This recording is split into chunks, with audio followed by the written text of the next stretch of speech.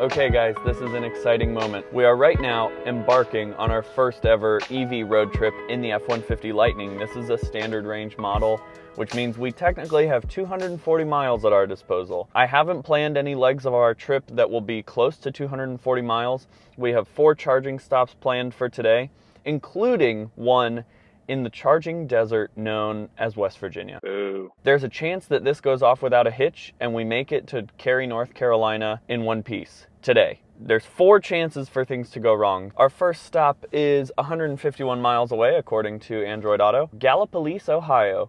It's only a 60 kilowatt charger, so we're not gonna be super fast charging here. I'm just hoping that the plugs are functioning and not occupied. This is the start of an exciting journey. So thanks for coming along. Fingers crossed.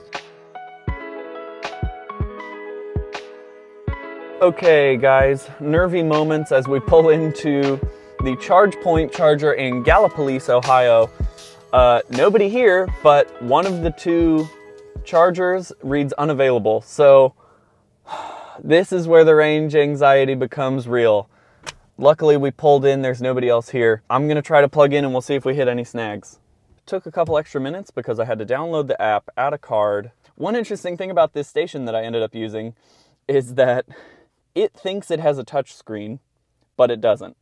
So I think I could have limped along without downloading the app, but the station thinks it has a touch screen. So I downloaded the app, added my credit card, and then just did NFC tap, and it prompted me to plug in, and it's charging. Thus far, a positive experience. My next anticipated charging stop, old school, paper map, thanks Pops, is only 56 miles away. So I don't have to stay here long, but I'm nervous about our next charging stop, so I might give myself a little bit of a buffer. Doesn't say that it's charged me any money yet, but I don't see a speed. So let me see if the FordPass app gives me a speed. Okay, I'm launching the FordPass app. I'll have mentioned this in other videos, but it always takes about 10 seconds. Whoa, no. There we go. It always takes 10 seconds to refresh the app, so it gives you a lot of information that's incorrect when you first open it. Then when you refresh, I wish it would refresh automatically. It says that if we want to charge to 100%, it would take us until 10:54 a.m., which is about 2 hours from now. We're not going to charge to 100%. Oh, target charge level 90%. Estimated finish time 10:18. So that's interesting. It says we're getting a charge rate of 50 kilowatts, which is fine. We're still in the ballpark of what we're supposed to be getting. So I think everything's going swimmingly enough that I feel confident locking the car, walking away, and grabbing a bite to eat. So I will check in with you later.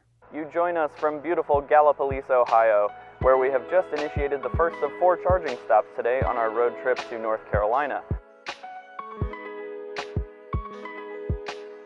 You join me from beautiful South Charleston, West Virginia, where I'm at the famous Joe Holland Hyundai ChargePoint chargers. There are 2 plugs in this parking lot, and they're plugs that a lot of us rely on to get through the state of West Virginia, so hopefully they're working. Luckily, today they are. I am reporting a positive check-in from South Charleston, West Virginia. I will see you at our next charging stop. Okay, I've got to download the app. I always try to just limp along with a credit card without downloading the app just to see if that's an option. It does not appear to be an option. Circle K. There's a QR code, but I hate QR codes. Circle K Charge USA. Great. Install. At the start of the day, I thought that this road trip would be easy peasy because you get longer stops to stretch your legs, but it does take a toll keeping track of your remaining range, how far you are from your destination. I'm noticing the difference. Wytheville to B. Connect and swipe to start. Connect cable, swipe to charge. Virginia is for lovers and charging is for me here at the Circle K charger in Wytheville, Virginia. Advertised speed of 180 kilowatts. We started around 130, and unfortunately we've settled in right at 105. However, this is the fastest charging we've experienced today, so I'm thrilled that I get to continue my journey to North Carolina. We've hit my first riddle of the day. We are now trickle charging at a rate of 9 kilowatts here at the Circle K in Wytheville. started a lot faster. Obviously, it's bottlenecking because we're over 80%. So the question is, I'm 183 miles from my destination. I have 183 miles of range.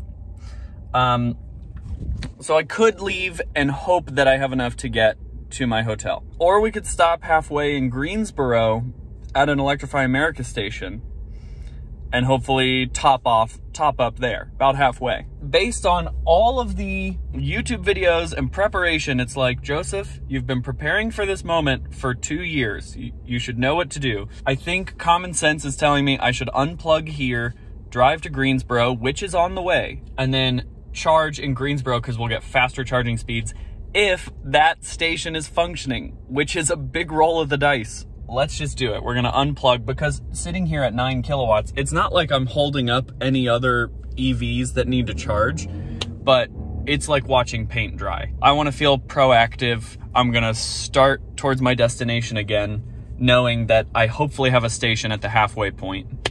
So there's your update from Wytheville, Virginia. Hopefully I'm checking in with you in Greensboro, North Carolina at a functioning Electrify America station in 1 hour and 46 minutes. Lightning officially strikes twice at the Electrify America charger here in Greensboro, North Carolina. This has been my best charge of the day. It's been the fastest speed. It's been the closest to the advertised speed. I'm getting 140 kilowatts right now, advertised 150. So hugely positive charge here, checking in from Electrify America. We just finished up our last charge of the day here in Greensboro, North Carolina. So that got me, I mean, it was incredible, from 50 to 90% in 30 minutes. And I know that's not lightning fast speeds, but it was the fastest we saw today, and it was perfect for a top off to make sure we've got enough to get to our destination. So have to give a positive shout out to Electrify America there. Worked on the first try, right when I plugged it in. So now we are off to Cary, North Carolina, which is where we've been headed this whole time. Just wanted to be sure to check in after that charging stop. And now we're on our way, 1 hour to go. You join us in the welcome green glow of an Electrify America charger here in Cary, North Carolina. Initiating charging worked on the first try.